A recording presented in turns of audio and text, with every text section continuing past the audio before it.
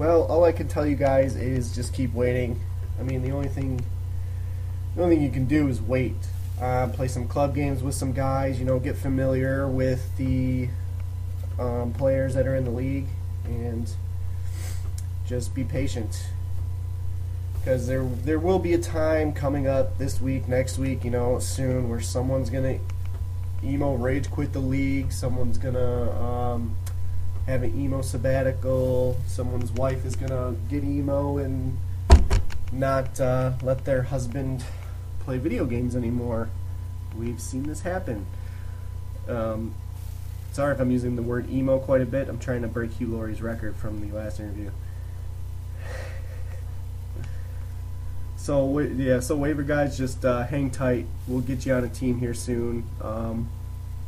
Just keep playing with the guys around and get accustomed to what's going on. I do want to touch on Season 4. It's started off kind of slow. With 10 teams, it's gonna be tough. The set scheduling wasn't working very well because you had teams that weren't playing week 1 that wanted to play that night, that could play that night. So we're just gonna go back to what we were doing in Season 3 and just use the email thread, use the forums, use Facebook, use texting, use telegrams, use whatever the hell you got to use, and just get some games in. I think right now we're doing 9 games per week, no more, no less. We're trying to keep everybody on an even keel instead of teams like Mr. Hollywood and my team from last season that got quite ahead of everybody. And you had Mr. Hollywood chilling there waiting, saying he wanted to play, but he was already at 30 games. Everyone else was at 19. So to stay away from that, we will do the 9 games per week rule. As for the future of the league, it looks like it's pretty bright right now.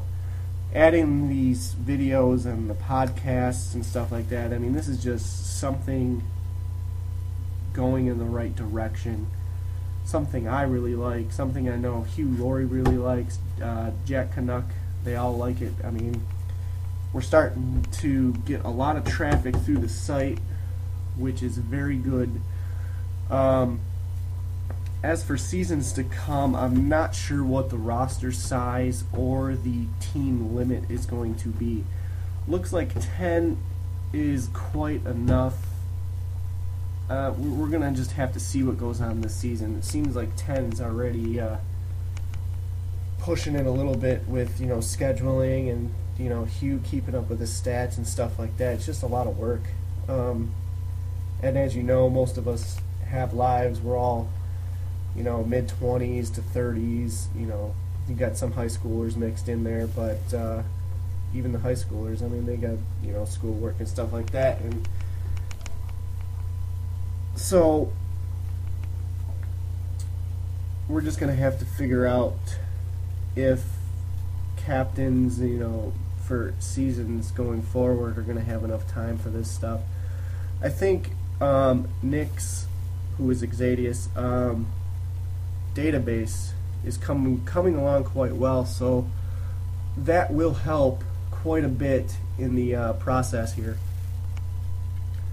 Anyways, I just want to say good luck to all the teams in the MHL for Season 4, and let's play hard, guys, and let's stay respectful out there on the forums and everywhere else. So, Mr. Hollywood, back to you, man. Thanks a lot for having me on the show. Love the show, and hope to be on again soon.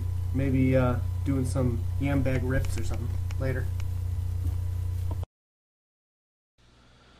There you have it, folks. Ludangos, thanks for contributing.